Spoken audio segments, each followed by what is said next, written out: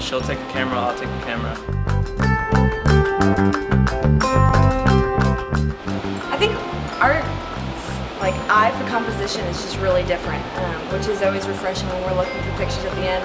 You can kind of tell who took what pictures. Just kind of, I don't know, we get to learn from each other in the way the other one sees through the lens.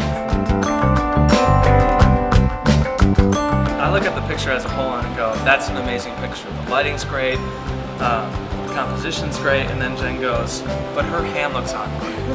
And I'm like, why? So Jen is really good at pointing that stuff out, especially, you know, when we're capturing the subject, she's like, all right, you need to move that hand because it doesn't look good. So I don't think I could do it without her.